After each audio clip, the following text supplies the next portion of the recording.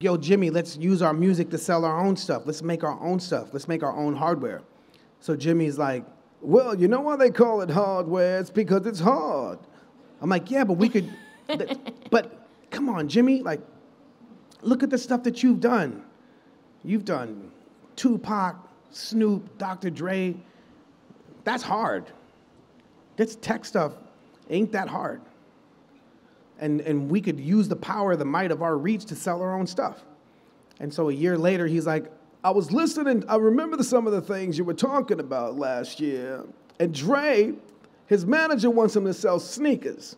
What if we sell speakers? You want to be a part of it? So being a part of that whole journey. Wow.